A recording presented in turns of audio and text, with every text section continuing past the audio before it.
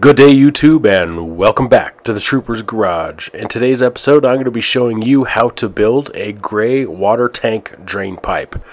So, for those of you that don't know, Mrs. Trooper and I have recently gotten involved into the pop-up camper world, so we can expand our camping horizons. We have a Coleman Evolution E1 camper, which does not have a shower, a toilet. It does not have a removable cassette for gray water. What it does is it has a drain pipe on the outside that's supposed to drain the gray water into a detachable tank. So the problem is though that the water just kind of comes out of the drain pipe and splatters all over the side of the camper and down onto the ground and doesn't even get into the removable tank. There are some commercial devices out there. I bought a couple of them. I didn't like them. They didn't swivel attach to the camper, so you had to spin the whole thing around.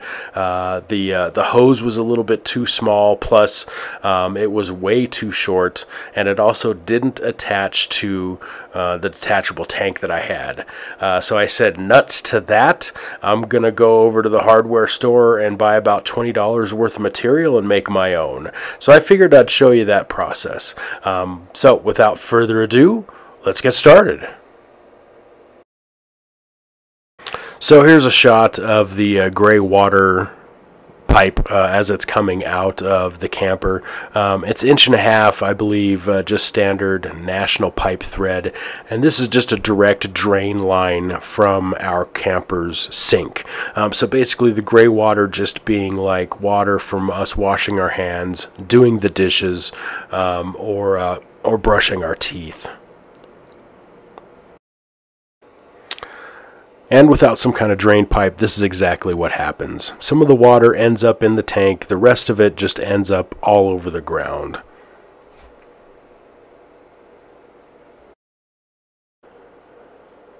Alright, and after getting back from the hardware store, this is what I got. We're going to start off with this 1.5 inch bi-way PVC coupling with the appropriate threads. They only have that one thread, but I double checked it anyways. Some purple primer and some PVC glue, this 1.5 inch 90-degree elbow. Yep, it's gonna fit on there like that. And then a 5-foot section of 1.5 inch grade 40 PVC pipe. And before I start gluing stuff together, I went ahead and dry fit the bi-coupling and this elbow together. Number one, just to make sure it fits, but also number two, so I can come in and take a good measurement of what that straight pipe piece is going to be. I'm about 1 inch, now maybe about 1/2 inch off the bottom of the tank to make sure we get maximum drainage out of it. And then I'm measuring about 1 inch up into that elbow, which is how far that straight piece of pipe is going to go. And in my situation, we're looking at about 30 inches.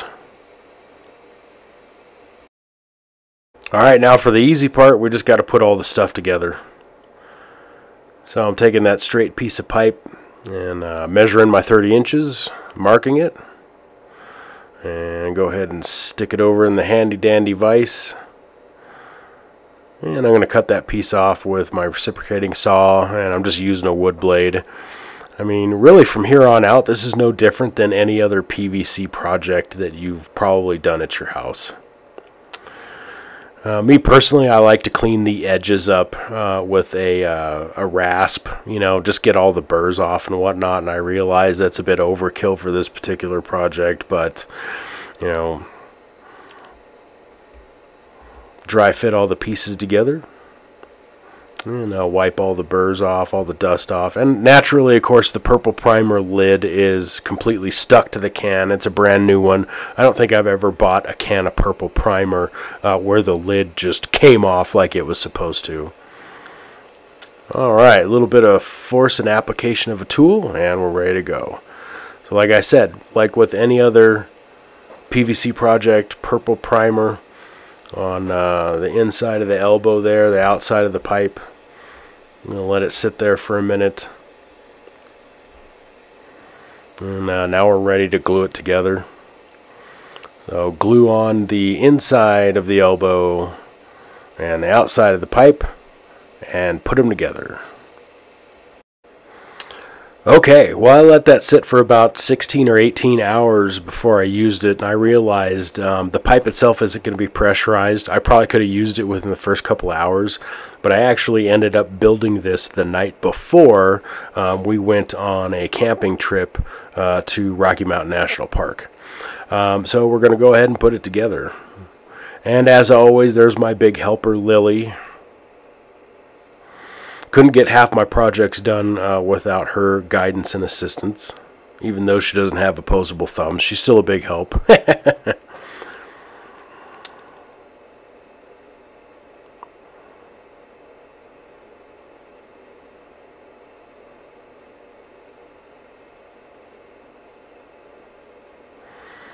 So I got my tank placed close to the camper, and I go ahead and start off with one half of the bivalve. You'll notice the other half of the bivalve is actually already connected to the elbow and the straight pipe. So I just screw that on there, and then the swivel part of the bivalve, once that's tightened up, that swivel part will screw directly on there. And that's part of the reason why I chose the bivalve rather than just going with like a straight elbow, is I don't have to twist the whole entire pipe you know, to get it to stick on. I said, well, this coupling will make it a lot easier to do that. And it worked out perfectly. And it also seals up with those rubber washers in there, so I don't have to use any pipe dope or anything else to get a watertight seal to the camper.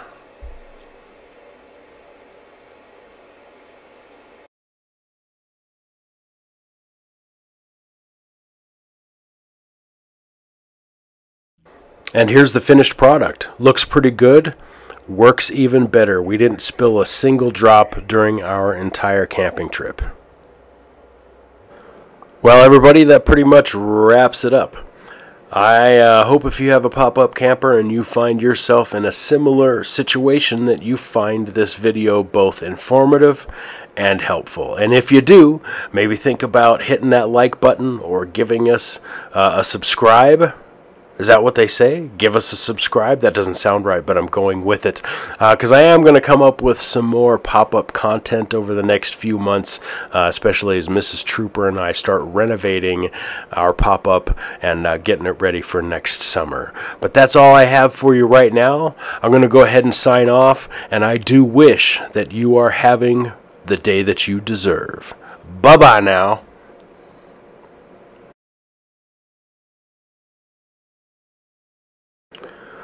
Well, that pretty much wraps it up, everybody. I hope if you have a pop-up camper, that you have a pop-up camper, and that you pop it and lock it. Pop it, lock it, pop it.